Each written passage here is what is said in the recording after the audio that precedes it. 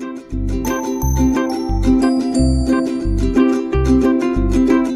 topic is about Black men and mental health, so we can start right there with seeking therapy. Yeah. Yeah. Well, okay, well, I could. Well, do your little intro. Yes, sir. I mean, I usually just begin it with, happy Monday. Welcome to Teesha on the Tube. It's Mental Health Monday, so I hope everybody's Monday is going wonderfully. And first off, before we get into it, Normally I'm a little darker, but I'm gonna be a little light for today. That's for fishbowl. We ain't doing fishbowl though. Right, that's why I said I'm a little lighter.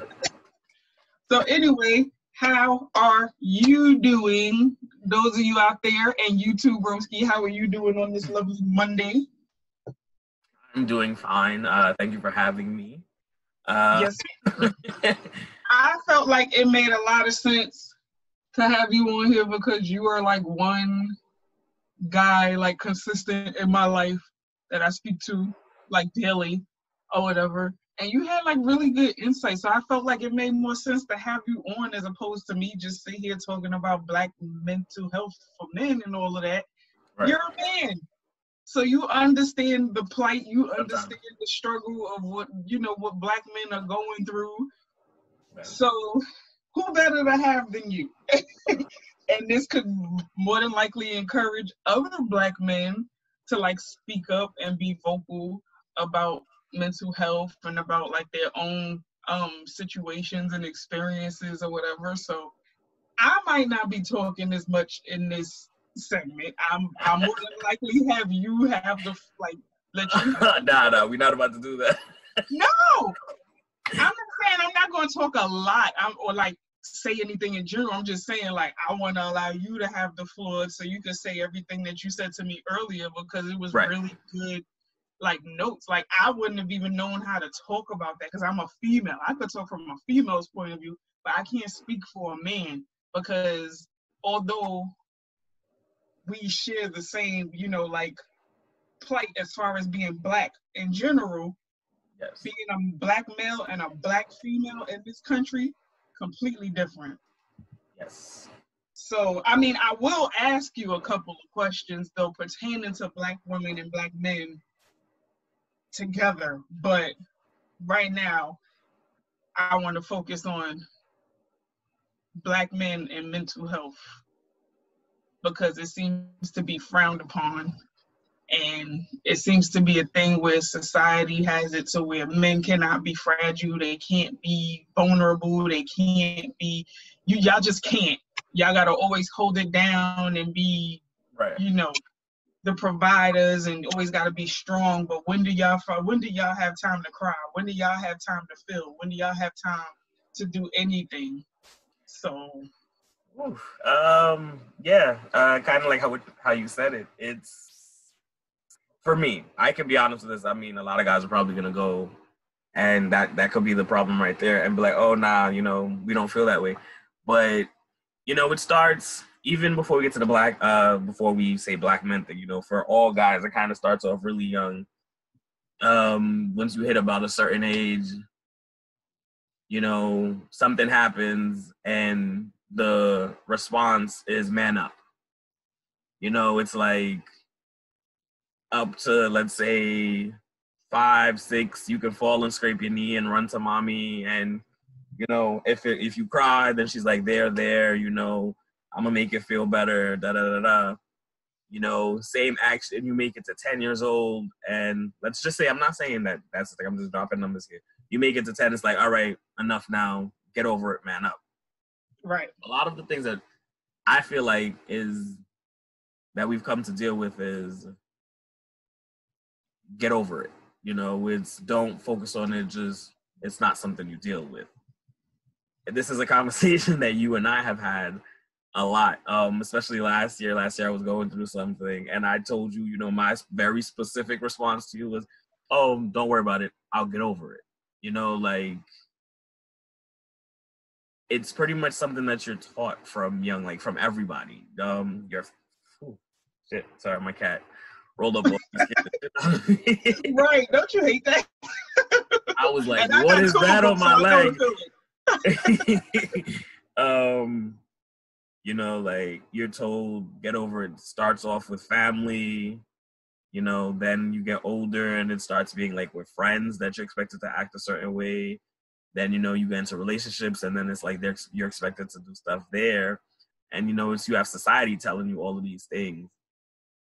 So now that's just how it is like as a guy. Now being as a black guy, it comes with its own special set of rules. So, you know, all guys, they kind of have these rules imposed on them, but then black guys have their own special set of rules imposed on them that our white counterparts do not, or any other race for that matter, but just black people have their own rules. The conversation that you and I had, and I'm kind of jumping around, but it all relates to it, is, you know, you had to sit, well, I think you were going to, I don't know if you actually did, you had to sit MJ down and Nyla down and have that conversation with them about, you know, what happens if you get stopped by the cops. You know, and being a black person, this is the type of conversation that you get. And being a black boy, black kid, black whatever, it's probably not the same conversation a white parent has. I don't even know if white people even talk to their kids about what to do if they get stopped by the cops. You know, maybe they'll just very quickly, very briefly, like, you know, maybe say, don't start any problems. I don't know. You know, we all have that joke where, you know, they start going off and I'm a taxpayer and I pay your dollars and da da da. But, you know, the typical white person, I'll say, I'll give them benefit of the doubt. And they're kind of like, look, just stay calm and be, you know, don't act up. And then that's probably it. As a black person, I never had that talk with my parents, but I always knew, like, you keep your hands on the steering wheel. You know, you get stopped by the cops. You don't make any sudden movements. You don't do nothing to make them feel any type of way. I've been stopped by the cops 3 times. You were with me when it happened. Once, yeah, that was like nerve-wracking because we had a child in the car. Exactly. And the thing is, a lot of people, they get stopped by the cops and, you know, they're just like, oh, and it's more of an annoyance. It's more of like a distraction, like, oh my gosh.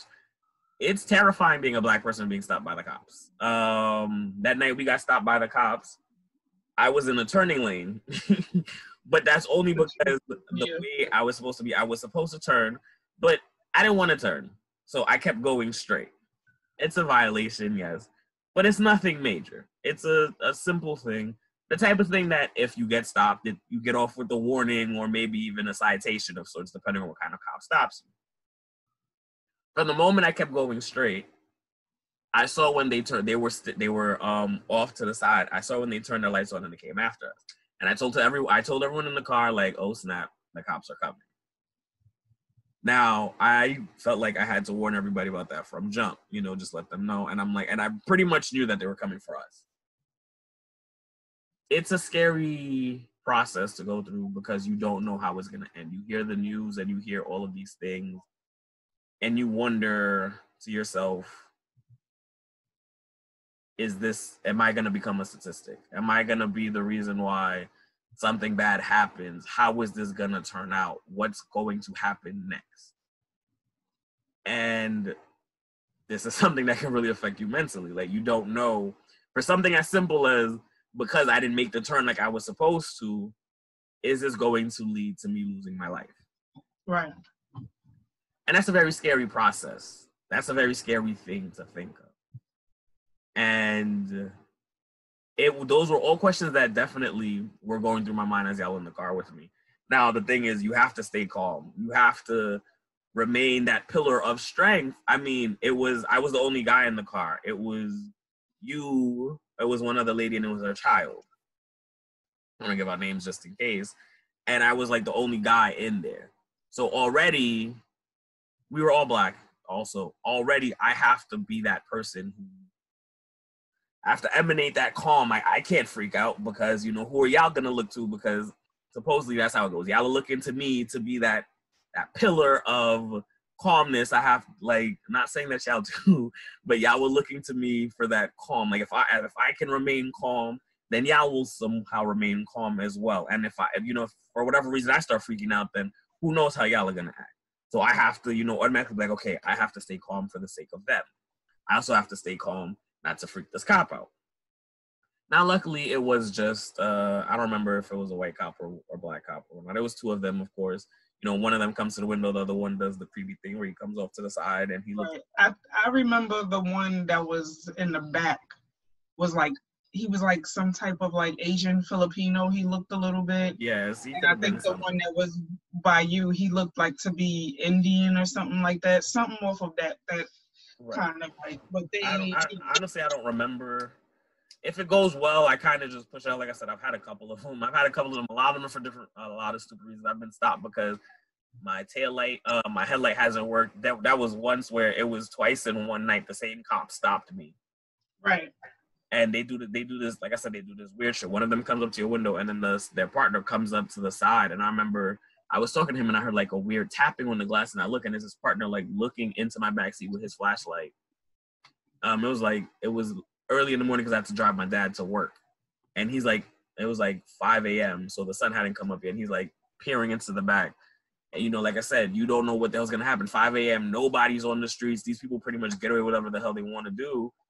What am I gonna do in the process like this? So yes, back to when it was just us. I have to stay calm for him. I have to stay calm for y'all, and it's just like I was stressed as shit. Like I was terrified. I was terrified for me, and I was terrified for y'all. Not so much what would happen to y'all, but just terrified that, oh my gosh, y'all are in this car. If something happens to me and y'all witness it, that would be my fault.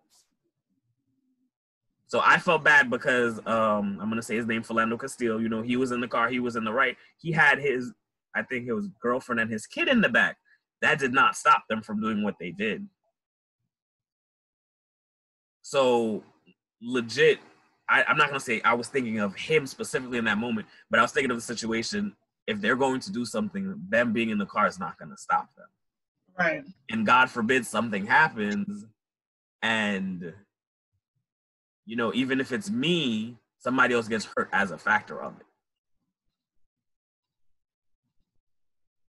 It went well, and like I said, you know, y'all are in the car, and I kind of like, you know, I stayed calm, and they let me off with a warning. Don't do that again. Next time, take the turn, and then find the long way around or whatnot. And you know, I brushed it off with y'all. I stayed calm. I stayed whatever.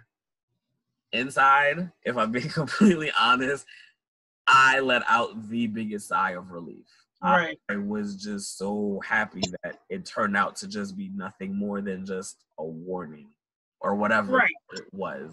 Because and fortunately and unfortunately, it was a teachable moment for her as a child, even though it's sad that we had to even sit and explain how to operate or whatever when it comes to that. Because children, until a certain age, children are led to believe that the law is to protect and serve us and that the police are actually the good guys or whatever.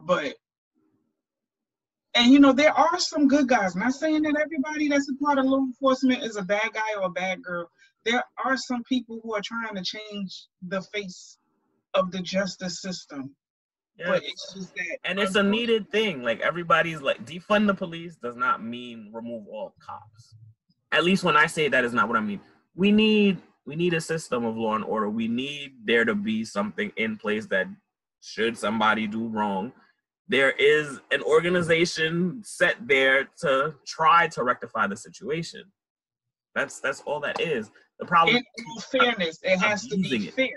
Yeah, exactly. That's what it is. It's unfair. It's an unfair system. It's not, you know, people, okay, a certain color of people, they get the harsher sentences versus the other color of people who get off of probation or warnings or citations or just a little, you know, a little thing on their record or whatever. But we're getting harsh sentences. We're getting our asses beat in prison and all of that. And then we're coming out of the prison system, friggin' distraught, PTSD, all kinds of stuff. So it's like, it has to be an unfair, I mean, it has to be a fair, like, it has to be a fair justice system. But it's not just that system. Everything is pretty much rigged against us in the sense, like, you keep hearing the things like the amount of black men that go to jail, how the black on black crime stuff, you hear about black fathers supposedly being an anomaly and them abandoning their family. My whole thing is, I'm going to say this now, and I'm glad I get a chance to say this on the thing. All of that can affect a person, like, even subconsciously, even if it's not, something that they actively act on. I'm not going to say it's not real, but it is completely bloated and blown out of proportion. Let us be honest, people. Every race kills within their own race. If you go to a predominantly white area, all the crime that happens there will be done by white people. So that will be white on white crime. If you go to a predominantly Asian area, all the crime that happens there will be done by Asian people. So that is Asian on Asian crime.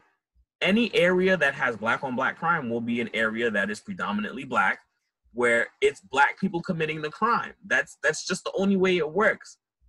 So to say that black on black crime is a thing is to also accept that white on white crime is a thing, Asian on Asian, whatever you want to call it. Any area you go to, if you look at the demographic and that is the majority of the people there, that is the majority of the people committing the crimes to other people of their kind.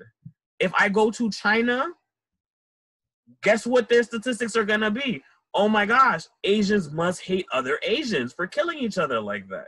Like, it just doesn't make sense. You're blowing it out of proportion because you're trying to deflect from the greater system and say, oh, well, we're not going to respect them until they start respecting themselves.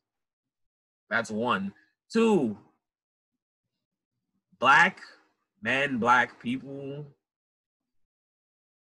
black fathers, it's not that they don't leave any more than other fathers do. They really don't. Like, there are sciences, statistics, there are facts out there showing the disparity that the media makes it look like, movies, the news, whatever, of the black man abandoning his family is not that much compared when it's the other people.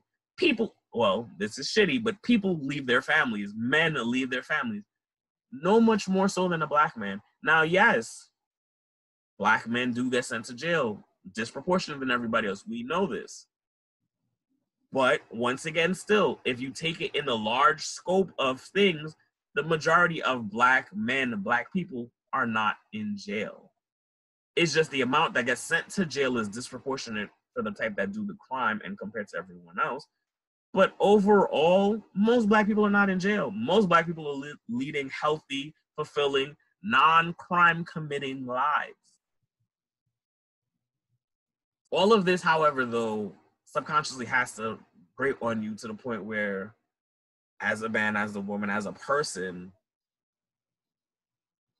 it has effects on you. It makes you see things differently. It makes you act differently. As a black man, there are certain situations I would never allow myself to be in, especially if I'm like, I'm not a thug guy. Let's be honest. I'm not hood. I'm hood adjacent. I know stuff. They're not gonna catch me because I know automatically just being there, should the wrong person show up, that's it for me. That's it. This can mean many things. If the police show up, automatically, oh, he's a suspicious character. Should someone who feel any type of way, I mean, just anyone in general, they come up somewhere and a black person is there who typically wouldn't be, you're not going to catch me walking around in a white neighborhood just for the sake of it. Even if it's a nice day, I'd rather walk around the long way, drive through certain areas, whatever. Like, you become any place, you just stick out and you're a suspicious character, and it doesn't make sense and it's not fair, but this is just the world that we live in. Okay, we got all the black stuff in. Now, let's about to get to the mental health part. Because of all of this, you would think, you would try to find people to talk to. Now, we probably do talk to others about it if, you allow yourself to feel that. I mentioned before, most guys have been taught to get over it. Personally, I'm the type who I always just bottle it up. And I told you this, you hate that I say this, but it's true, y'all.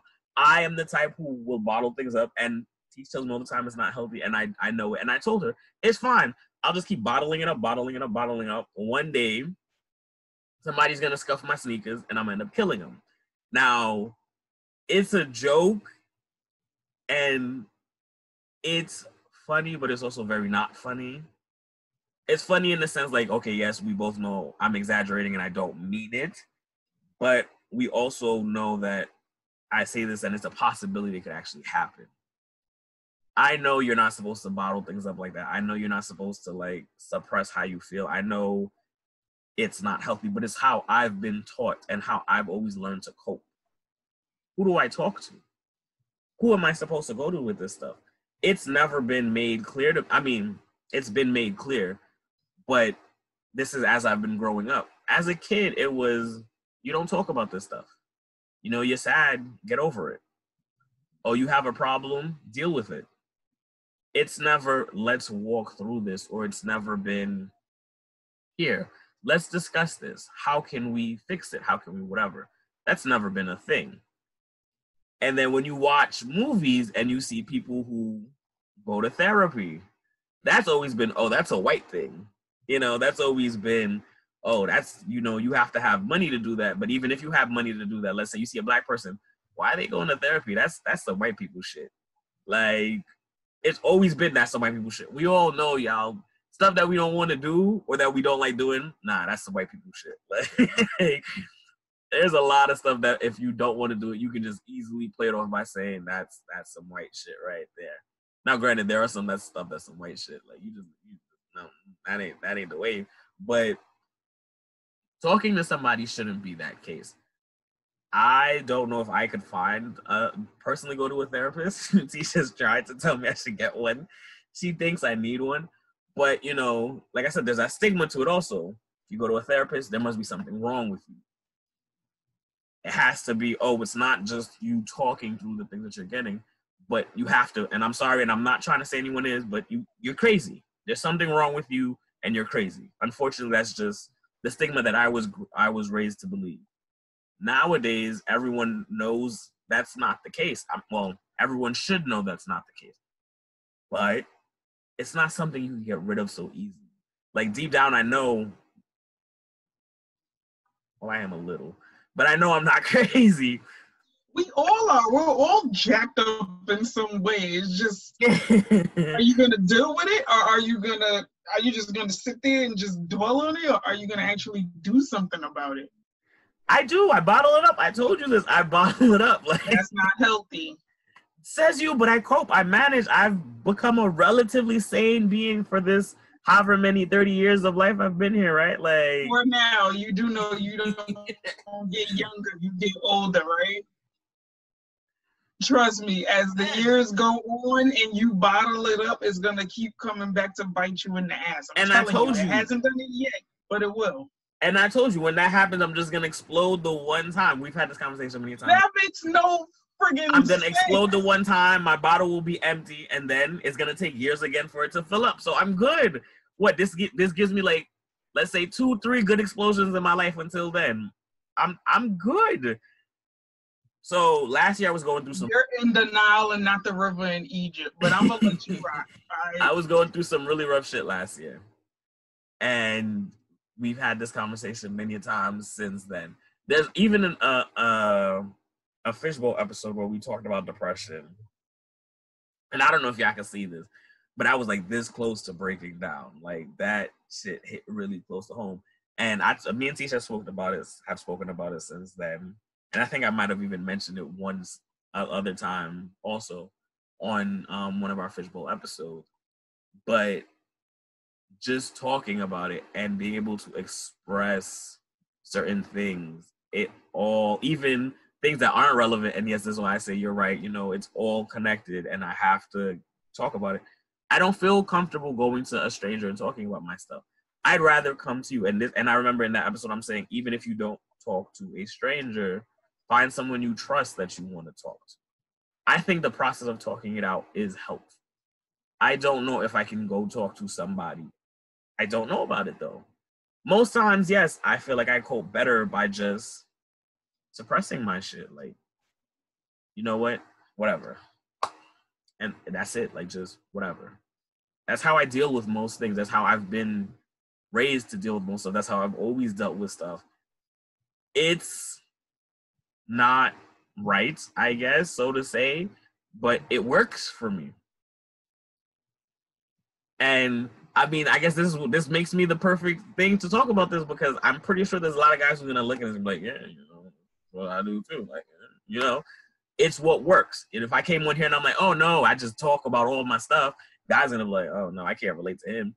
There's gonna be a couple who probably still say no, but it's easier not to have to deal with that shit. Like,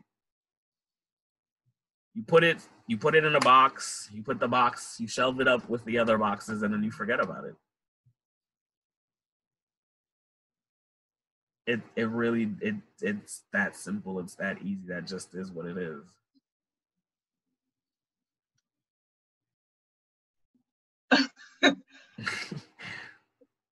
Let me tell you the negative effects of bottling stuff up, and this is from my personal experience. You at some point will start getting very bad, like your physical ailments will start to get to you. I ended up in the hospital from bottling stuff up at the age of 17 because I felt like I couldn't talk to my mom. This was around the time where I was just like, I was rebellious my whole teenage years. The moment I hit puberty, I was rebellious because my mother felt like, I felt like my mother felt like she could shelter me from the world with religion. And it was a religion that I didn't even care or ask to be in. And this is why I feel the way that I do about religion now, because I feel like it's used to force people to do things that they don't necessarily want to do. Like, I feel like people don't use religion for good. Not to say that all religious people are like that. Just to say people use religion as a crutch they use it as an excuse to do things, like as validation to do things that they know they're not supposed to be doing. So I don't remember, it's kind of like foggy for me a little bit, but I do remember that I was at school and the whole day I just was not feeling good. I had a headache, my back was hurting, I think I had a fever, like I was jacked up. I actually got taken to the hospital, I think in an ambulance or something. Yeah, I got taken in an ambulance and got to the hospital, and there was just so much going on. And it was all kinds of things that was said. It was said that I had an ectopic pregnancy, and I had a sinus infection, all kinds of craziness. Like, I spent the weekend in the hospital all because I suppressed everything. And my body was just like, nope, you're going in the hospital this weekend. And that was the worst weekend of my life. Like, legit, I was even thinking about doing the whole wrapping my sheets, tying them in a knot and escaping out the window type of thing. But I knew that was impossible. So after that weekend, I made the decision that I am never, ever, never going to suppress anything. Like, I'm not bottling nothing up. I'm going to tell you how I feel. I'm going to express myself. If you don't like it, then too bad. This is how I feel. Fast forward to 2 years ago, I was still suppressing certain things. It almost cost me a friendship. It almost cost me my life. Because that was the same week that I was like, you know what? I don't want this anymore. I'm done. I didn't care about nothing. I didn't even care about my kids. And that's how I knew I was over it when that thought came. Because the first thing I think about with anything is my children. How does this affect my children? This day in particular, I was like, I don't care. And literally, I had just got done from dropping my son off at school. And I was like, you know what? Today's a great day to jump in front of the train. This was a thought in my head as I was walking back to the train station. And then when I got to the train station, I don't know what happened all I know is like something was just pull out your phone. That's what I did. I pulled out my phone and I played games on my phone, and next thing I know, I was home. So I had to go back to therapy. I had to, start back at therapy. And I was like, okay, I got to get it together. I got to take care of my mental health. So I'm not saying that that's the same thing that can happen to you, but I'm saying suppressing it does nothing but hide it for the moment, but it comes out somehow. For me, within the past couple of years, it's been coming through my dreams. It's been coming through, it's been coming out in therapy because I speak to my therapist about a lot of the things that's going on with me, but it's mostly mental. Since last year, it's been hitting me here. And we both know what happened to me last year that jacked me up here. And now I'm just like, whoa. So I'm a firm believer now, and your mind controls what you do. You really may think that you have the control, but your mind controls everything. Because the fact that I couldn't control my movements and I was doing whatever my mind told me to do scared the hell out of me, because I had no physical control over what I was doing. I wanted to stop. I wanted to sleep. I wanted to do all of that. But my mind was like, nope, let's get up and dance. Let's do this. Let's do that. It was scary. So if it hasn't hit you yet, that's how it was going to hit you. And all I'm saying is, because therapy is not for everybody. Not everybody's comfortable doing therapy. That's fine. But you have to let it out in some way. Let it out in confiding in people who you feel like you could confide in. Let it out in your webtoon, in your comic. Let it out in any way that you can express yourself. Not necessarily therapy, because like I said, therapy is not for everybody.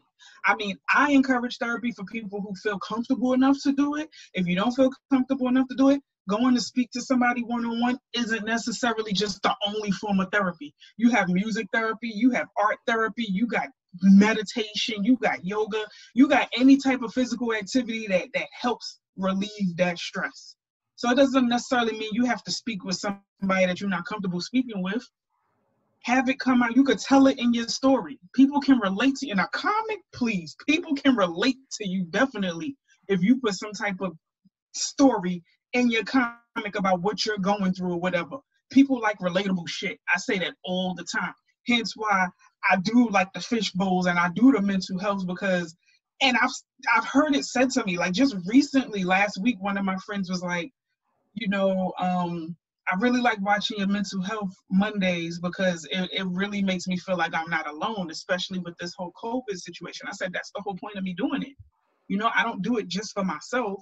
I do it for everybody, anybody who can relate, so I just want us all to find our,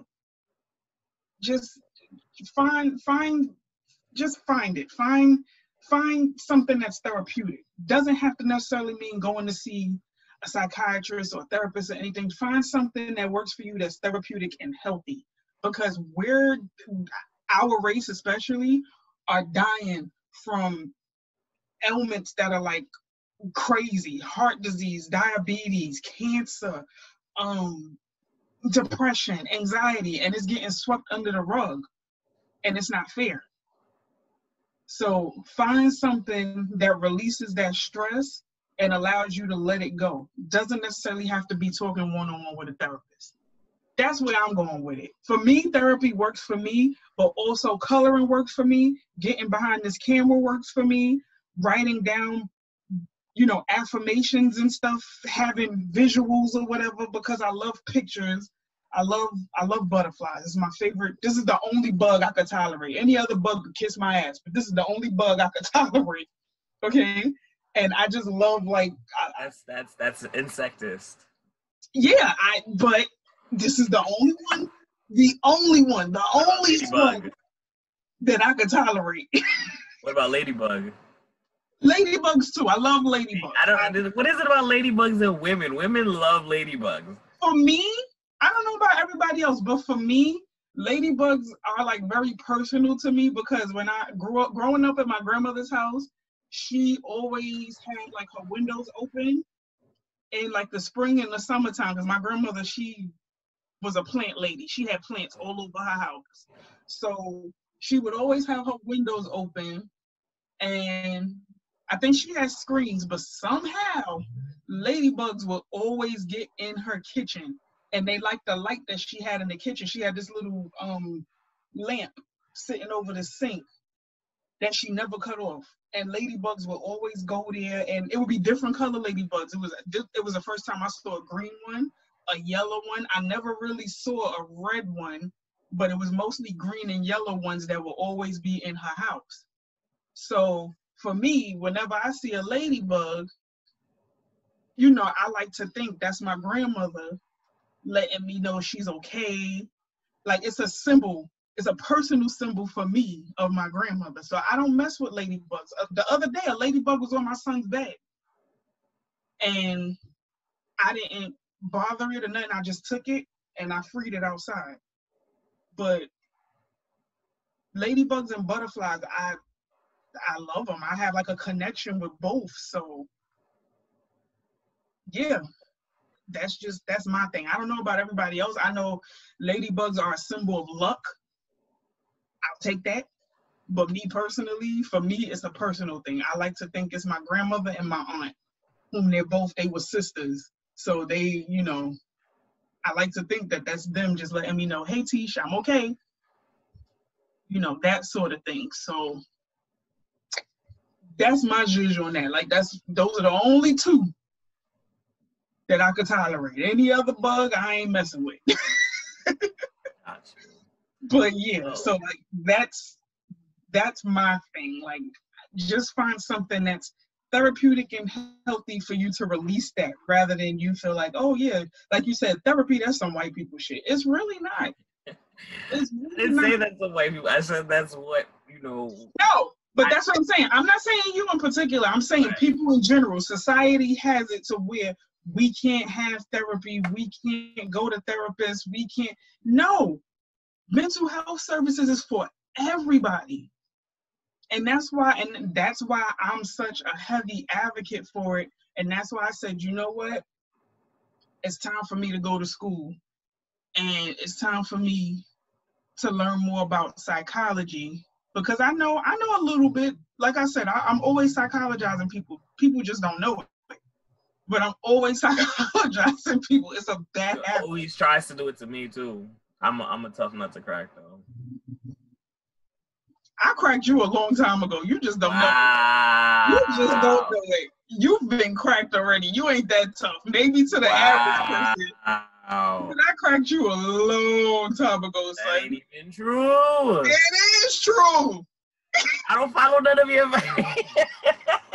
You don't follow none of my advice? Okay, really? No, that's not true. That's not true. That's not exactly. True. And I do come to you when I have a problem. But let's be real. You wish I listened more. You definitely. I do wish you listened more, but I'm not gonna like. I don't give advice for people to feel like, okay, you know, I don't give it to y'all to be like, well, you better do this, because it doesn't work that way. You take what I say and you do whatever you want with that information. Only thing I care about is planting the seed. That's it. That's all I care about. If you take it and you decide, I ain't gonna listen to her, or well, maybe she has. Right. So why you can't accept that I'm happy suppressing things?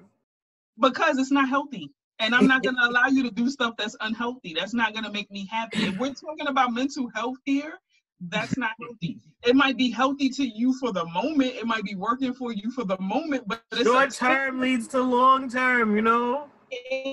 Yeah, short-term unhealthiness leads to long-term heart disease and cancer and shit. Okay? Think about that. Listen, all right. Right now, look at me. I'm smiling. Yeah. Happy. Sleeping. You know how many? Do you know how you do? Good. All right. Let's refer to my Teesha appreciations. Let's refer to my mental health. Let's refer to a lot of videos that I have done where I'm smiling. I'm happy. I'm this, but deep down inside, I'm crying, I'm stressed, I'm depressed, I'm anxious. You know, the face of depression does not look sad, right? Uh-huh. Yeah, No. yeah, yeah, yeah, yeah. It's okay. Like I said, you said you're a tough nut to crack. I cracked you already. Wow, don't listen to her, people. Don't listen to that. Is not true.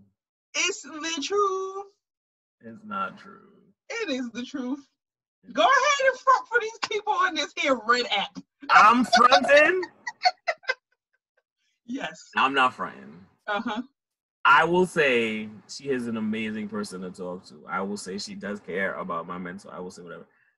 But I'm being legit when I say I'd rather not talk about it. And when I say I'm the type of person.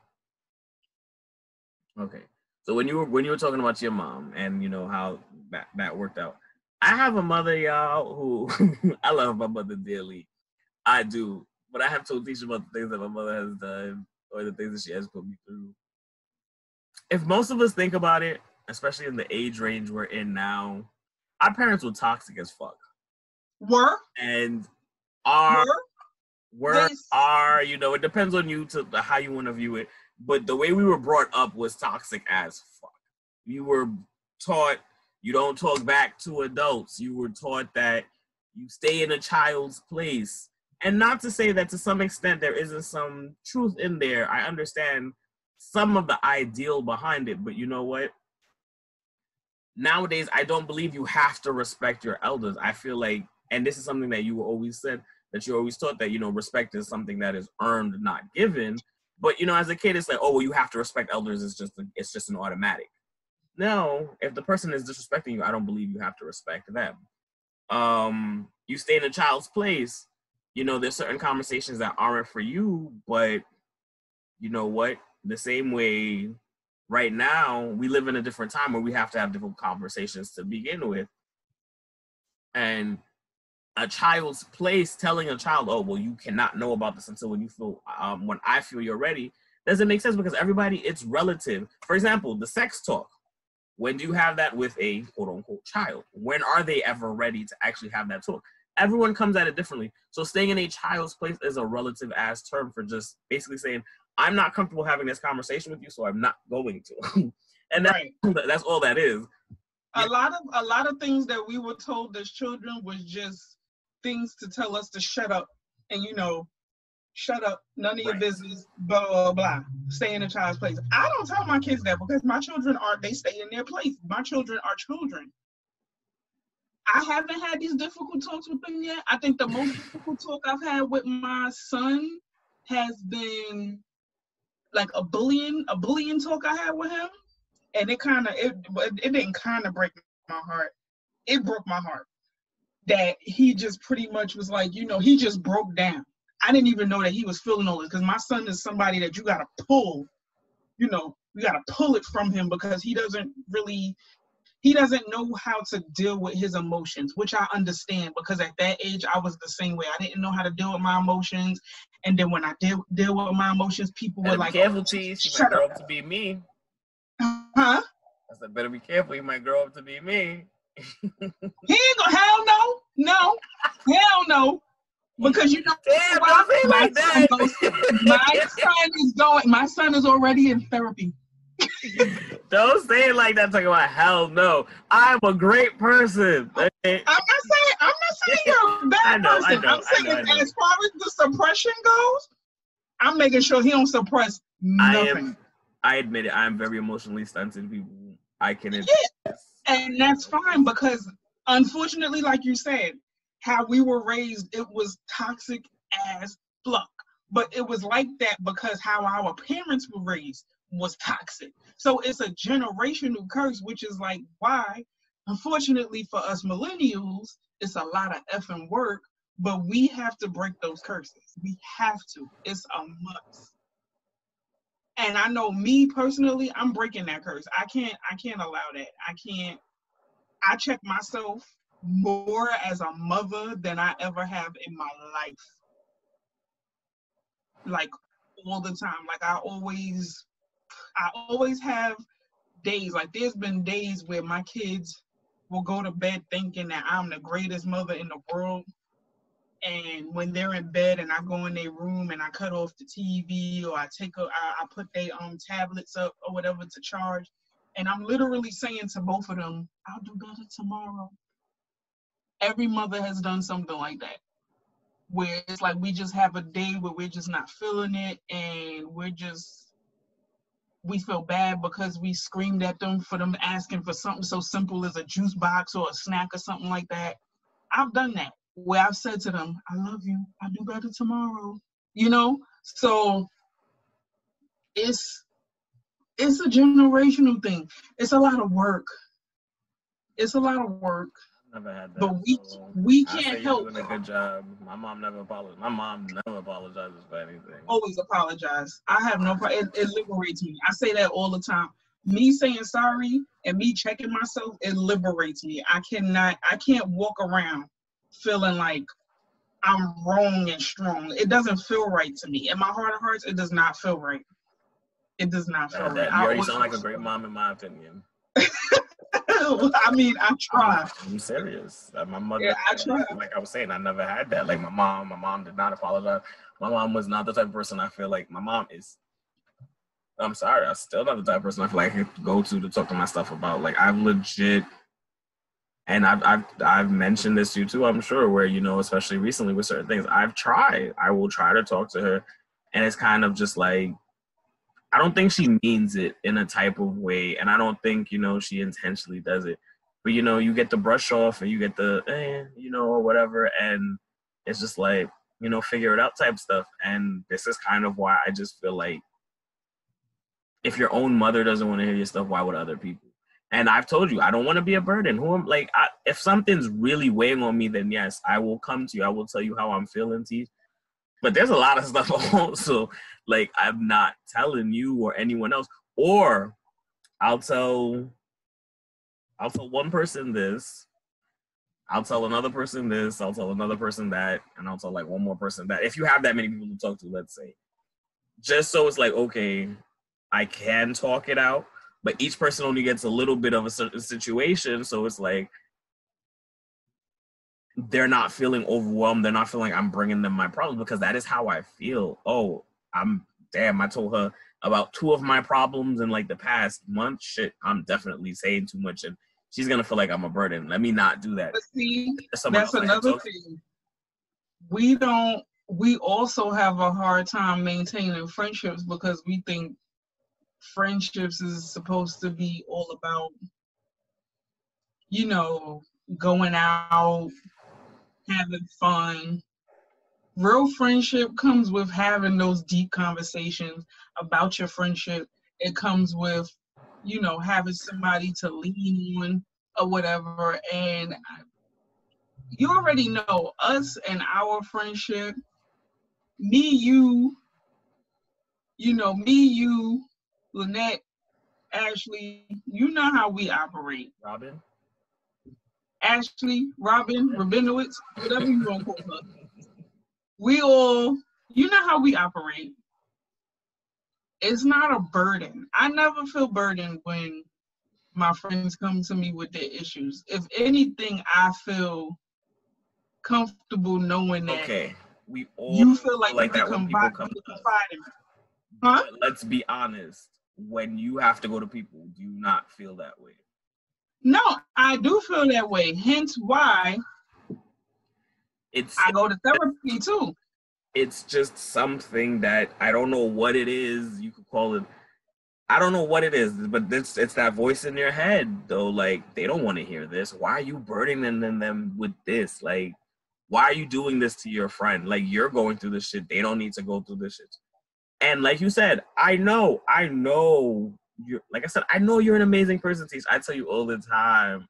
You have, like, you tell me you see auras, and that day when I came to you just knew I was sad. I'm not gonna lie, I don't see auras, but if I had to, you have a bright, sunny yellow one. You are warm, you are kind, you're amazing. Like, I tell you, that picture that I love of you is the way you're wearing the yellow dress. I'm gonna say this, and it's gonna sound wrong. I don't want it to come out wrong, but you remind me of the sun in that picture. Like, you're just so warm, and it's amazing. Like that's my favorite picture of you. Like that is my very favorite picture of you. And I know you have no problems with me coming to you, but at the same hand, me coming to you is a burden. Like I don't know how that makes sense, but in my mind, that is what it is. I know you're not gonna say it. You're never gonna say, oh my gosh, this is a burden. But at the same time, there's another part of me that's like, damn, why he's always coming to me with his problems? Like, damn. Like I know that's not you. I get it. I do. It's just I'm just the wiring in there somehow that just makes it feel like that.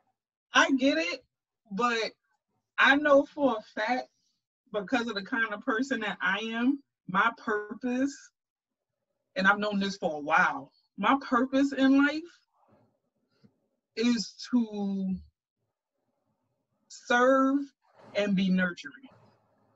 So my purpose in life is to leave a legacy, and I want my legacy to always be that people feel comfortable coming to me about anything. That's my purpose in life. So it's never a burden for me. If anything, it fulfills the fuck out of me. It does. I feel great knowing that people could feel like they could confide in me about anything. That really makes it makes my soul happy. It doesn't feel like a burden at all. It only feels like a burden if you come to me and you're like, all right, well, here's my problems. Take it. If you're like, okay, well, I have an issue. I just need some advice. Or I need somebody to talk to, but I don't feel like it's a burden. It's a way that people go about bringing stuff to me. I know when it's a burden. Believe me. I know when it's a burden. We feel like it's a burden then though. Like I wouldn't know what's. I know when it's a burden. I'm telling you, I know when it's a burden. You coming to me like, all right, well, this is how I've been feeling, blah, blah, blah. That's not a burden to me. A burden is when you're handing your problems to me, when you're giving me your issues. Telling me what's going on with you or just letting it out or releasing it, that's not a burden to me. There's a big difference. And like I said, I know when it's a burden because I've grown up with stuff like that my entire life. So I know the difference between a burden and someone who feels like they can confide in me. I know the difference. I don't ever feel like you're burdening me at all. At all. I don't feel that way about none of my friends. Anybody that I'm cool with or that I hold to a certain regard or whatever, or even if you're somebody that I've met in passing or met in groups and we haven't officially met in person or whatever, and you feel like you could come to me and talk to me, I don't feel like it's a burden. And I've had plenty of people do that. Like I've had plenty of people come to me about Mental Health Mondays. I've had plenty of people come to me to just talk and vent or whatever. I don't feel like it's a burden. I know when it's a burden. I don't. All my stuff feel like burdens. Anything that I have to bring, anything that is of mine that I don't want to say doesn't affect you, but it's like not directly correlated to you. Like this is my problem, and I'm therefore bringing it to you and telling it to you is gonna be a burden because you know what? If I didn't say anything, you wouldn't have known anything. Your life would have kept going on. Now I tell you this, not to say that it's gonna make you sad or it's anything, but now, look. I get what you're saying, but at the same time, your program, like you said earlier, your program to just get over it, to just man up, to just deal with it. I'm not programmed that way, not anymore, because I made a decision at 17 that I was no longer going to shut up and be quiet. And then I made that decision again at, how the hell old was I? 30? That again, I'm going to stop putting Band-Aids on bullet wounds. So it doesn't feel like a burden to me. It's not a burden to me. You may feel like that because of how you grew up, which I understand. I don't feel that way. I don't feel that way. The bleeding, I feel like a Band-Aid on the bullet wound. This is so bad. You said what? If it stops the bleeding, let's say it's not a very bloody bullet wound, you know, you just slap that sucker on, you know. Nah, not what I went through 2 years ago. That was legit, almost hit an artery. That wasn't a graze. Right. So yeah, and I was just putting a Band-Aid on it and going on with life like da da da da, and it wasn't helping. I mean, I don't want to say I want to go through something like that, but I mean, mine are working. You know, I just slap it on. Just not a Band-Aid, but like more like the square, the big square ones, just like the nicotine patch looking ones. You put that on, Yeah. it's there. You know, it's doing a good job. It's keeping me together. You know. Now, don't get me wrong. The one thing I would admit to people who are listening, who are watching, I know I'm broken, y'all. We all have cracks, right? We all have our cracks. We all have our stuff. I know. The crazy part is I know I'm barely holding on. Like every time there's a crack, like just imagine a glass bottle, like a shattered glass bottle, and then somebody like rearranges it. They put it back together, but they're not using glue or anything like that. They're kind of just like using string. So it's a very like tenuous hold. Like, you know, like just any little piece falls, the whole thing is coming down. There are times I feel like that. There are very much so times I feel like that. And I know that's not okay. I do. But at the same time, like I said, I'm 30 years old. I've made it this far somehow with that, and it's worked. If it ain't broke, you know. It's gonna work till it doesn't work anymore. That's literally everything in life, though. Everything works until it doesn't work anymore, though. There is nothing that goes against that logic. Everything works until it doesn't work anymore. Like, I mean, you buy a new TV, it works, it's fine, and then one day it stopped working. Shit, what happened? Man, it just stopped working. It worked just yesterday. Yeah, that was yesterday. Now today it doesn't. Like, everything works until it doesn't work anymore. This is working. And okay.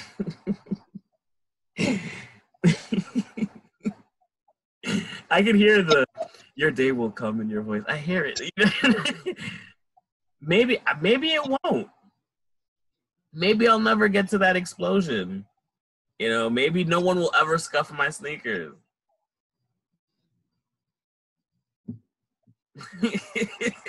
You don't seem hopeful. I don't know, because different things happen to different people. So you're right. Maybe it won't ever happen. Maybe it won't ever explode. Maybe, who knows? Maybe I'll somehow make it through, right? Yeah, I'm just telling you from experience, because right. I don't think I've ever heard of a story where somebody suppressed something for so long and they turned out to be okay in the end. No, something always happened. You're still young. To the rule. You're still young.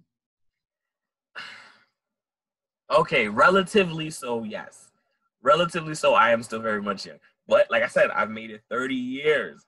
That's longer than a lot of people. I've somehow managed to hold it together for so long. I just need a couple more. And by a couple more, I mean like 30, like another 30 more. That's it. I just have to double what I have now. That's it, y'all. And if anything, remember, midlife crises, I'm expected for that shit to happen. Oh shit, that means if 60 is it, I'm right on time for my midlife crisis. I'm like right on time. Shit. Okay, well.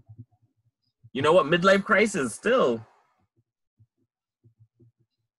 I wonder what my midlife crisis would look like. I'm not trying to think about it. But I'm not about that life anymore.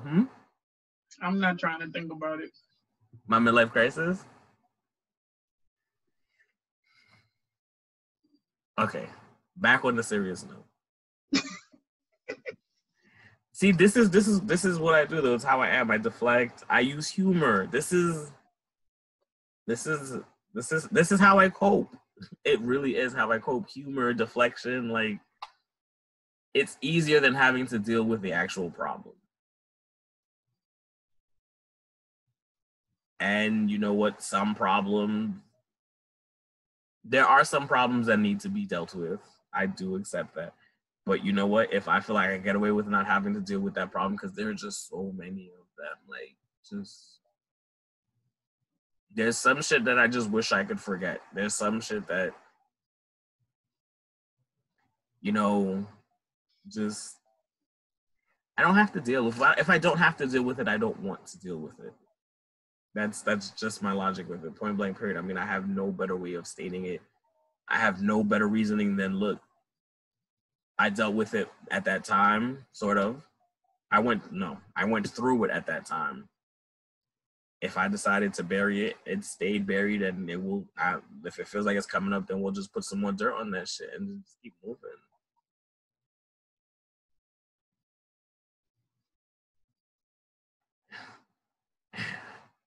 Why are you looking at me like that?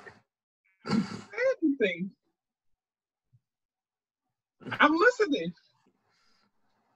Okay, let's move on to male fragility real quick. We can end that.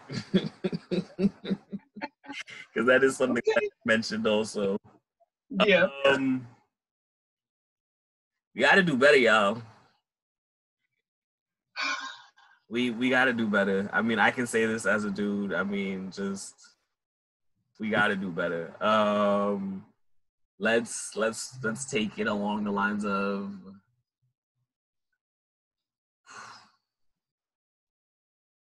I mean, there's just so many things. Let's take entanglements. That's the most recent. It's the most common. Everyone here is gonna know what an entanglement is at this point. If not, you probably heard the word. You know, there's a bunch of ways. Okay, there's a couple of things we can look at. Let's look at it from August's point of view. Shit has been 4 years. Now, like I said, there are many ways you could look at it. You can look at it from the point of view that he loved her so much, he still can't get over her and whatnot, da-da-da-da-da. But to be honest, any way you look at it, it's petty as hell. 4 years later for you to be bringing this shit up now. That is petty. And, you know, you're causing strife and you're causing problems in a relationship and a marriage. Even if this is something that the couple, like, regardless of whatever the situation, let's take it out of the context of Will, Jada, and August. Let's just say this was a random couple, random street nobody cared about. It wouldn't get as much stuff because shit like this happens regularly. Because entanglement is just another name for, and you can discuss it how you want, but side pieces, situationships, whatever. Like, it's just a new name for the same old thing. At the end of the day, August is causing problems in the relationship. He came in, you know, based on, you know, however he felt emotionally or mostly emotionally. This was a fully emotional move because logic dictates that you should not be doing this after 4 years. You know, maybe I would have accepted a couple of months after. I would have accepted up to a year, maybe 2. But 4 years later of silence, of this not being a thing, and then out of nowhere you kind of just drop it. You know, that's something. And he was. You also got to factor in the fact that he was sick too. And right. We don't know how long that lasted. He was sick.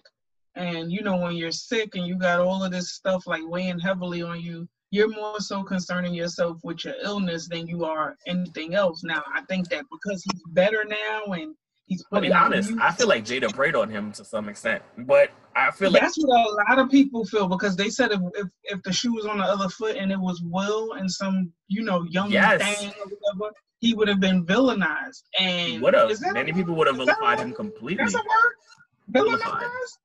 Vilified. Jesus Christ.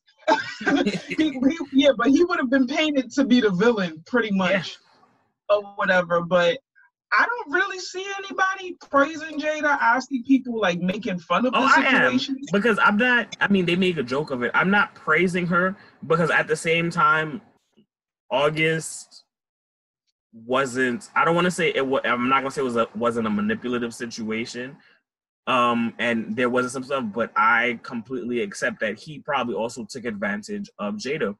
Jada also had her whatever situation, huh? No, I'm saying, of course, they were using each other. Right. Like Jada just got out of her situation with Will. She was feeling vulnerable as well. She said it herself. She in the talk, without getting too involved in that, but she liked the attention that he was giving her. So they both were using each other to fill that hole, that need, that want within themselves. So Jada was using August to feel good, and August was using Jada for maybe his hole was a bit bigger or deeper or whatever. And these words just sound so wrong saying it out loud now. But I know what you mean. Whatever it was that he needed was different from what Jada needed. What he needed, what he wanted, what he expected out of this might have been, it was deeper, more so. And, unfortunately, the way it ended, it never sat right with him. But 4 years later, and I bring this up because it is a mental health thing, and the fact that 4 years later for you to still, I don't want to say be pining, but it feels like you're still after her. And then after, she says what they said about how, basically their relationship is fine and this is how it had happened. Then you go and you drop a song about it. Like, bro, if anyone needs to talk to somebody right now, it's you. Like, you need to talk to somebody about this. You need to, I don't want to say get over it, because we said that's not the greatest of terminology right now. But after 4 years, you need to have found a way to have accepted this. The fact that you're doing this shows that you haven't accepted any of it. And yes, because it was never a clear understanding of what they were going to do after the fact. But I mean, if she's a married woman, what more do you expect? After 4 years, and it's not like, I could understand maybe if you dropped this when it looked like they were going through another rocky patch and they're looking really good right now. You drop this while there's no public reason to look like there's anything wrong with them. So what was this for? So it sounds like you need to talk to somebody and help you accept this and help get your way through this. Now, from the Will perspective, in terms of him, I've been told this, not personally, but I've heard this and I've seen it. Us as men can't take what we dish out.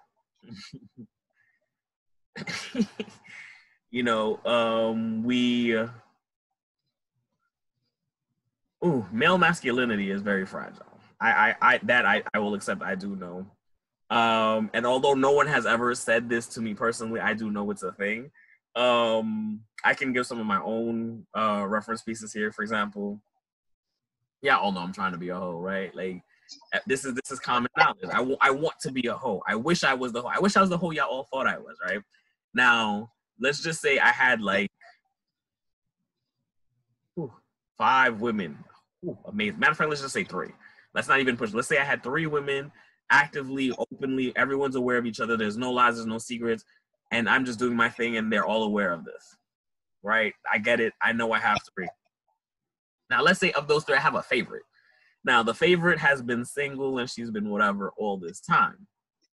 But she's the favorite because anytime I call her, she does that one trick that's just like, wow. But whatever, she's the favorite for whatever reason. Now, one day the favorite goes and she gets herself one other dude. Not even in a full relationship, just she's like, oh, it's just having a lot of fun. I want what he got. And she goes gets another dude. Because remember, even though she's a favorite, she's still the favorite amongst 3. I'm just her one. So now she's like, okay, well, I'm going to get me another one. So the days if I hit him up and he's busy, at least now I have something else to go to. I'm going to feel a type of way. Like, it's terrible. It's terrible. But now if I call her and I'm like, hey, what's up? And she's like, oh, I'm with such and such. I'm like, oh, okay. Like, I'm not going to say nothing, but I'm going to feel a type of way like, who's that nigga? Like, why? Right? Like, what we had before was good, but you have to understand, and I know this, and this is why I'm like, I get it, and it's a perspective thing. It's very selfish. You're going to say what we had before was good, but the truth is what you had before was good for self. It was good for you as in the guy. Like, of course, you want her at the chance and you get her when you want her. It's perfect. She's, you move on to the next or whatnot. But now she's working on doing what's good for herself. So now you feel threatened by that. And like I said, I've heard this many a time. There's no reason. We have a whole 3. I had in this scenario a whole 3 women. She still right. She went and she just went and got herself one other dude on the side, or one. Well, for now she has 2, me and another person. But she just went and got herself one other person. She's not stopping fucking with you. It's the same thing. It's just that I don't even know the rationale behind that. But you know, you hear this and all as a guy, like you're just like, you know, how threatens all the hairs on its back just stand up and whatnot. Like I've seen things. Okay, like 2 examples I could give is I've seen stuff where, you know, people make it a joke, but I think there's, you know, behind a lot of jokes is a lot of truth. So I've seen. Oh yeah, there's always a little bit of seriousness in every. Yeah, and that's what makes it funny because it's relatable. So I've seen, like, I saw somebody post recently. It was a joke or whatever, but you know, I know it's some truth to it. Maybe it was a joke in his sense, but you know, whoever originally said it, it wasn't a joke, or it was a joke, like ha ha, but yeah, deep down inside, you know. So right. it was a status that said, "Oh, women, please stop cheating back. We're not as strong as you." So when I read that, yeah, when I read that, I purposely commented the Bugs Bunny gift for him saying no, because I'm like, you know, y'all cheat. Like, it's a difference in why women cheat versus why men cheat. Yes, and that's the thing, though. We know that. Yeah, we will.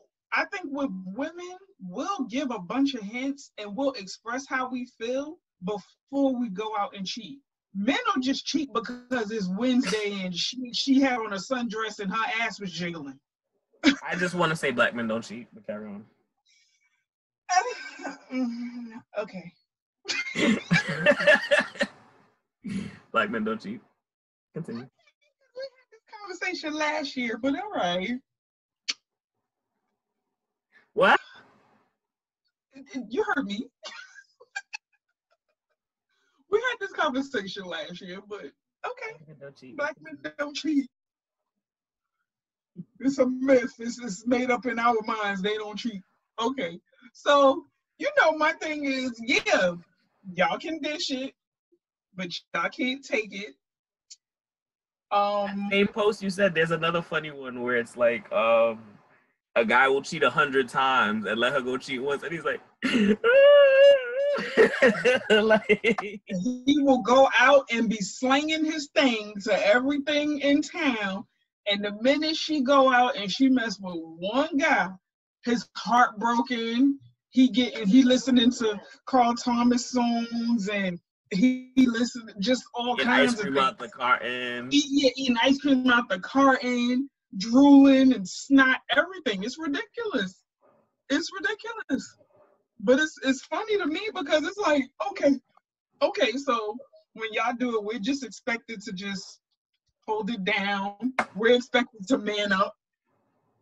We can't be angry, or we're angry black women. We can't be upset, or we're crazy. So, like, that's what we got to deal with in that sense.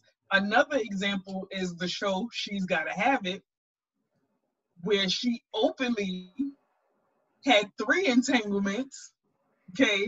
But they accepted that. They accepted it. They definitely did, but it took a while because I think one of them had like a little bit of an issue with it, and I think it was the married guy. Well, to some extent, they all wanted to be the one, though. That's what it was. Right. They all wanted to be the one. Like, I think Mars and Overstreet. Mars liked her. Like, he heard this, though. He was like, yo, I like you. Right.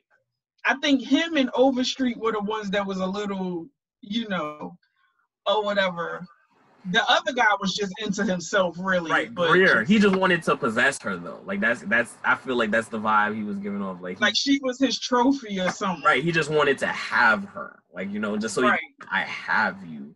Overstreet. But, like, Honestly, I don't know what Overstreet's deal really was, but like Overstreet had a lot of nerve because you're a whole married man. right. So And like we said, look, he was doing all of this, and the moment she goes and she gets a dude, he went and got her dude beat up. Yeah. She got jumped and robbed and shit. Like, oh, that's funny. Yeah. And it is like, even it's like, and there's nothing wrong with men being fragile. It's nothing wrong with y'all having insecurities, but y'all got to do better in dealing with it, because that's the thing. We've never been taught how to deal with it proper, so we overcompensate. And it's unfortunate, which is why we're having this conversation, because there needs to be a healthy way, which is my whole point. Not necessarily beating up the next nigga ain't healthy, because you said as long as but you said get it out. I'm getting it out. Like, no, if you beat up the next person, if you beating up the next person and that person press charges, guess where your ass going? You're right. That's how you got to do it. How Overstreet did it. That's what I was about to say. I'm not a fighter. I'm gonna be honest. But you do know that that was a show. So Overstreet, I don't think he suffered any consequences from that. So you got to think, that's TV. In real life, it's gonna link back to you at some point. It is. If you know people, and you know what? Yeah. Okay. Yeah. You could know people. But you know, people only stay silent for so long. When they backed against the wall and that pressure is on, they singing like canaries. You're right. So yeah, like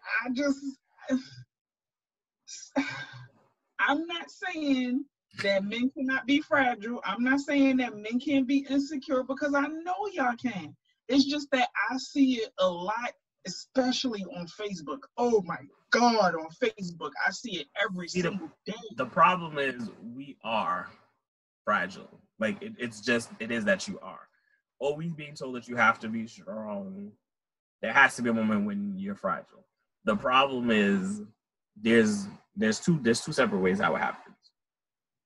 Last year, when I had my situation, the one that I told you about, the one that I don't feel like I'm not gonna share now. I'm sorry, y'all. But it was really difficult for me. And I had to be strong and I had to be whatever. Literally, I would cry. And there were only 2 times when I would cry. I cried in the car by myself when I was on the way to work. And I cried right before I would go to sleep. Now, I'm not going to say this was like an everyday thing, but it was an occurrence at those moments when I just couldn't, when I knew I was by myself, I would cry because I knew nobody would see me. Nobody would see my moment of weakness, because that is what we were taught crying is. It's a moment of weakness. And I'm not going to say I would cry myself to sleep, but it would get to that point where I would let myself feel whatever it is that I was feeling, because not to cry, I had to not feel it. Like, that is what I had to do. It's kind of like I had to put up this wall, so to say, and like all these attacks are coming and they're beating up against the wall. And then at night or on the way to work or whenever, to not get overwhelmed, I would have to let the wall down and let myself feel. And I would cry. Mostly, the car thing only happened like maybe twice. Once, intentionally, like I sat in the car and I cried. And another time, like, it kind of hit me when I wasn't expecting it, because I was just thinking about it too much.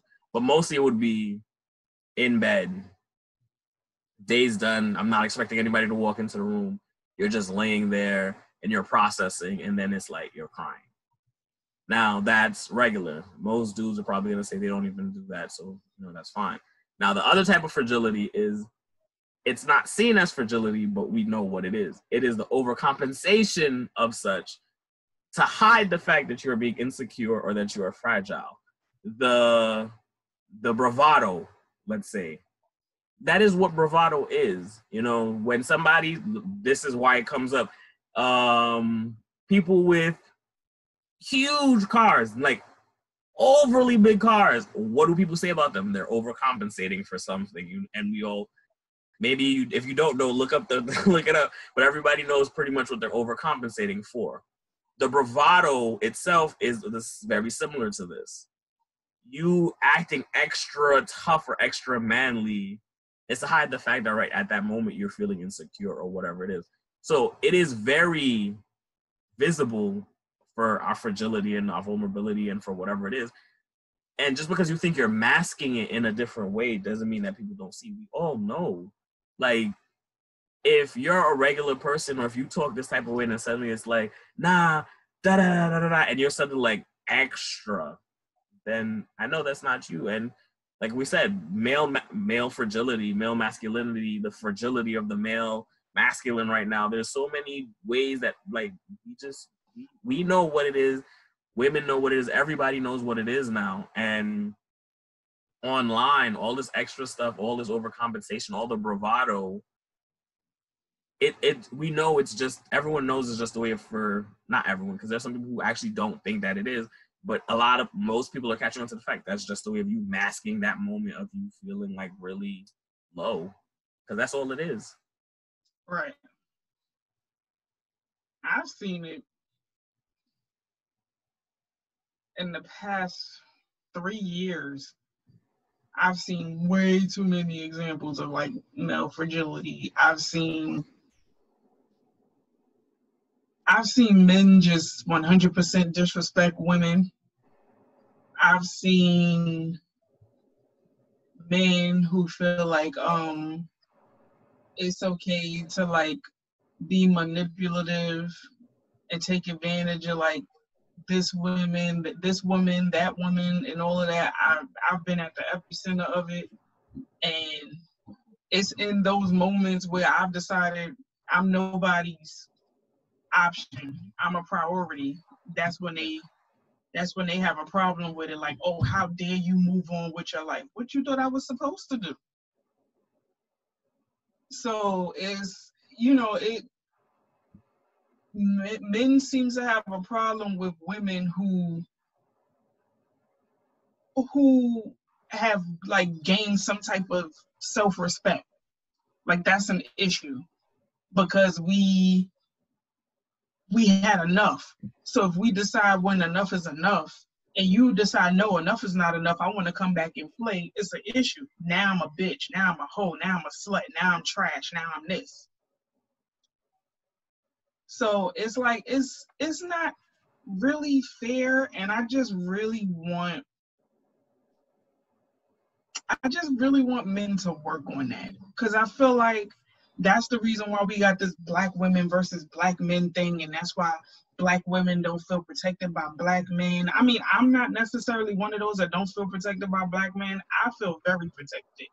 Luckily for me, I've grown up with a good handful of black men who made sure I knew what being a young lady was. My uncle was one of them. My brother was one of them. And then I have a lot of male friends, including you, but I have a lot of like masculinity around me that I feel protected. And I make sure I protect black men. This is very similar to what I was saying earlier. Yeah. I'm not saying it doesn't happen. I accept it happens. I know it happens. I've seen it happen. Not in my own personal life though. But I do feel like, the whole black woman not being protected by black men thing is another thing where it's like, it's a section of it, like this is the whole, there's a section of it where it happens. It shouldn't happen and it shouldn't be a thing at all. But there is a part of it, of this that happens. And that's what's being focused on and it's being blown out of proportion. Let's be honest. Most of us, like you said, have the type of life that you had. And I'm not saying there aren't people, there are definitely going to be people who say they have otherwise, and I accept that, and I know it's there, but I feel like the majority of women are going to say they have brothers, fathers, uncles for the most part, and those people treated them well, maybe not great, but they treated them well or whatever, a standard of whatever we're accepting, there was a standard to it of, them being protected and being whatever. I feel like, the whole black men don't protect their black women, it exists. There are black men who aren't whatever, but these are people who are in the eye of the things. These are like celebrities that y'all are using as examples. These are things that you see in media. How many people can actually say, oh, I know a friend who doesn't like black women? Yes, you know that, but and it's funny you say this. I was thinking about this morning. Nobody says anything. I saw something that was that read, oh, You never hear white men say they don't like white women, or white people say they don't like this. And I'm like, yeah, you do. They just don't say I don't like white women. White women, you can, if I approach an Asian woman, oh no, I only date white men. That's her saying, she doesn't like Asian men. She didn't say I don't like Asian men, but if she says I only date white dudes, she's telling you I don't like Asian men because she prefers white dudes. The word it's a preference, yeah. It's the same thing. If I go to a white woman and she's like, oh, hey, chocolate, well, how you doing? I only date black men. That's another way of her saying I don't like white men. It could be fetishist, it could be a kink or whatever, but either way, at the end of the day, her saying she only dates black men or anybody of color is another way of her saying I don't like white men. It happens, but people don't take the time to really think about it. Like, they're just like, oh, you'll never hear a white woman say she doesn't like white men. It happens all the time. If they date anyone else and say, oh, I prefer this or this is what I like, that's another way of saying I don't like white men or I don't like whatever it is that I'm dating. If they say, like I said, the Asian woman, I only date white men, she doesn't like Asian men because she just told you she'd prefer to date a white man. It's the same thing. And that's why I'm like, I feel like sometimes it does, people will focus on the negative and then blow it up. Not to say the negative doesn't exist, not to say the negative isn't a problem. It's there, it should be recognized, we should think it. But don't take the negative and make it the majority of what it is, because that's not the case. How many people who say, oh, black men don't protect black women, in their personal lives themselves can say they've never been protected by a black man? And once again, I'm not saying that people who say this don't have personal experiences, but I'm saying a lot of women are saying this, are basing this sentiment off of what they've seen in the media, but in their own personal lives probably have brothers and cousins who they look up to and who they've never had a problem with. I honestly, I can and I can't relate. Because like I said, I've been in situations where I didn't feel protected by a black man, and I've also been in situations where I felt protected by a black man. It's just, for me, it's different. And I can see where people don't feel protected by black men in certain situations. Prime example, the whole Meg Thee Stallion, Tory Lanez thing. I could see where she doesn't feel protected because you have people making fun of her and blaming her as the reason why she got shot. And I'm like, she's not the one that pulled the trigger on herself. Okay, but what's that whole thing, this is what I like, what's the story I heard, or the last one that I saw is, apparently, I didn't know she was so tall. She's like 6 feet, right? The police report said, and I didn't know he was this short, Tory Lanez is like 5'3". Now, I heard, and this is just, it's all hearsay because I don't know what of it is true. Nobody knows the full story. We just finding out bits and pieces. But what the current story is, I don't know if it's the current story, but the last part that I read was she was attacking him. She attacked him, and witnesses are stating that, yes, they saw her attacking him. Now, I'm not for hitting on a woman, gentlemen. I'm not for it. However, I also don't believe this means that as a man, you should ever let a woman beat on you for no reason. Now, I don't know where the whole gun thing came from, but if he really feared for his life, I don't think it was that bad, though. I didn't see the mugshots, but he doesn't look that beat up. But he's a tiny dude, if he's fragile, if he's whatever. Let's be honest, y'all, we live in an age where many people are more are quicker to pull the trigger than they are to actually fight. So, unfortunately, that's what it is. But if he really feared for his life, if that story is true, I don't feel like you can say black men don't protect black women if she was the one attacking him. Because if it wasn't Meg Thee Stallion, let's take the very same exact situation and we put another 6-foot dude, even with the same exact frame that Meg has. He might have been a little skinnier and lanky, but he's 6 foot fighting this 5'3" dude. And he ran up on him, and then you heard Tory Lanez pull out the gun and shot him in the leg. You'd be like, Tory was just defending himself. Nobody would question it. So I'm not looking at gender. Gender always, of course, plays part into sex, plays part into this. But in this, if this story is real, like I said, I don't know how much truth there is to it. But if Meg Thee Stallion was attacking him, I think they said because she was upset. They're dating? Were they dating? I don't know. Like, supposedly they're dating, but both their reps wanted them to keep it on the hush because of, image. You know how it is when you're so they're dating. So they're dating, and he was flirting because remember Kylie with Jenner that Kardashian girl. Yeah, he was supposedly flirting or all over her while Meg Thee Stallion was there. Supposedly, allegedly, Meg was drunk and she started attacking him. I don't know how it got from her attacking him to the party to they're in the car now and she's trying to get out and he shot her in the foot. That's the part. See, I didn't even know about that. That's foggy to me. Right. And I'm not saying that he deserves to be attacked because I don't condone anybody putting their hands on anybody. I don't care if you're a male hitting a female hitting a male, a child hitting a child. I don't do the personal space thing. And I tell people that all the time. Once you violate my personal space, that's all grounds for me to knock you out. Right. That's how I feel because you're violating my personal space. Like everybody has a box. Unless I invite you into that box, don't violate my space. So if she was attacking him and putting her hands on him or whatever, okay, I can understand that. But I don't feel like that's a reason that's a good enough reason for him to shoot her. It's something deeper than that.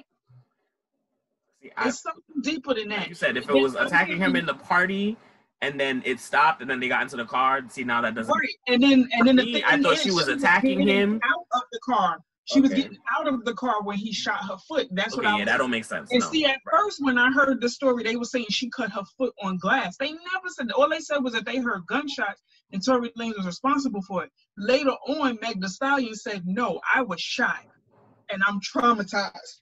And because she was shot, people started making fun of her or whatever, and I didn't think it was funny. That's why I said what I said. And, I see a lot of guys defending Tory like, well, he's 5'3" and she's 6 foot. Okay, that's fine. And if she attacked him, she's wrong too. Most definitely. Right. I'm not saying she's not wrong in attacking him, but I don't think that warrants you getting shot. Like I said, we stated this as a very fragile thing. Now, the way you explained it, no. If it was a fight in the party and then y'all got to the car and she's getting out the car, no, the shooting doesn't make sense. Now, if it was her getting shot while her attacking him, I'm not gonna say it's fair, but it's what happens. If the fact that he has a gun shows that he already feels like, that's the only way he can defend himself. A lot of people were saying it was premeditated because why would you have a gun at a party of all places? So black people carry guns and it's not the smartest of things. I mean, yeah, but if you're going to a party. It was at a club, No, I think it was like a house party or something. That's what it looked like. It was a house party. It was at somebody's house. I don't know then. Because I don't feel a need to carry weapons to me to a party that I know somebody who's throwing it. I'll carry a weapon. Well, not a weapon, but maybe like a little mace or something if I'm walking the streets or whatever by myself. Because, but not know if I'm in a car and I'm like, okay, well, I'm going to carry my gun because you never know who's going to act stupid at this party. Like, that's kind of odd to me. That is how people think. I mean, yeah. But before you do all of that, and that's the thing, people need to stop with the pew-pews and y'all need to use your fists and stop being punks. Y'all need to take it back to old school when you used to have them fights. Shoot the fair outside, right? And that's the even if you grew up on. I don't know about this gun business, but even if you lose, at least then the both of y'all could walk away from the situation. People don't shoot fairs no more. They don't. I'm gonna shoot the fair one person. We gonna fight outside. We gonna get the Vaseline, the sneakers, and all of that, and we gonna shoot the fair one outside. That's me. Let's talk this out. This is no. All right, then you go your way. I'm gonna go my way. Nah, see me, I'll talk it out. But if I done talked it out till I'm blue in the face and you done pissed me off enough, we gotta fight. Now we gotta. I don't get to that point. Just go. I try not to get to that point, but people are dumb. I'm sorry, people are just dumb overall, and I can't deal with too much stupidity. You got it. You know what? Even though I think what you're saying is dumb, the conversation we had right before this, you know what? You got it. Yeah, right. Sometimes, in that instance, you have it's not worth it. In that instance, it's not worth it. But for me, it has to be. It has to be something because I'm pretty chill until I'm not. and and people try me. And then once I get up here, that's why I try not to get angry, because when I get angry, I black. And once I black, I'm no longer in I don't nice me is gone. Right. There's no there's no talking me off the ledge. All my logic go out the window, and I want to fight. That's it. Okay, but to bring it back to, you know, your point about black men not protecting black women and this Meg Thee Stallion thing. Yes. I'm not saying I agree to it, but this is what I'm saying where, you know, something like this happens, you know, this one situation right here will happen and it will be what people focus on, and this is going to be the example used, and this is going to be the front and center situation first. Oh, well, yeah, this is another way of why black men don't protect a black woman.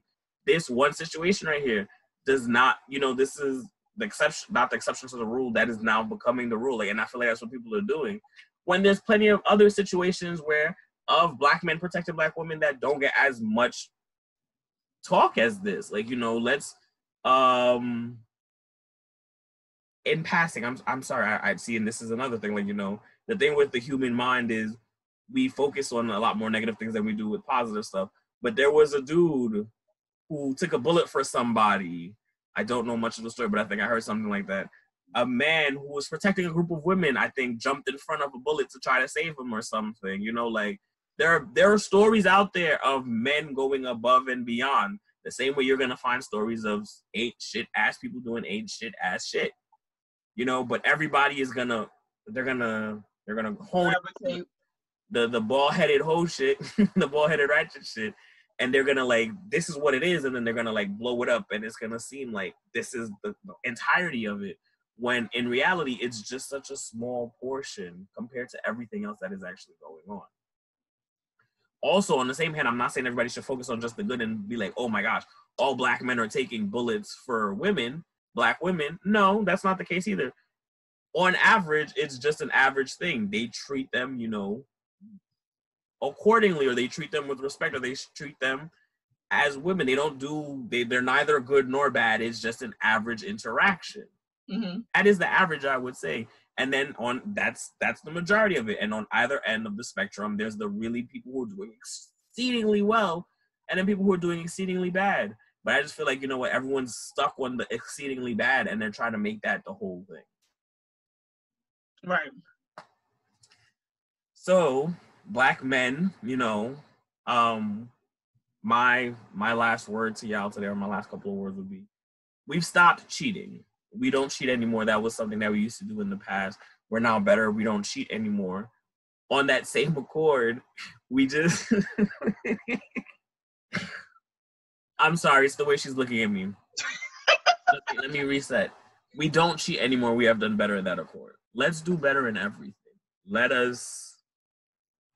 And it sucks that, you know, I'm going to say this, and it's a crappy line, but it's a great line at the same thing.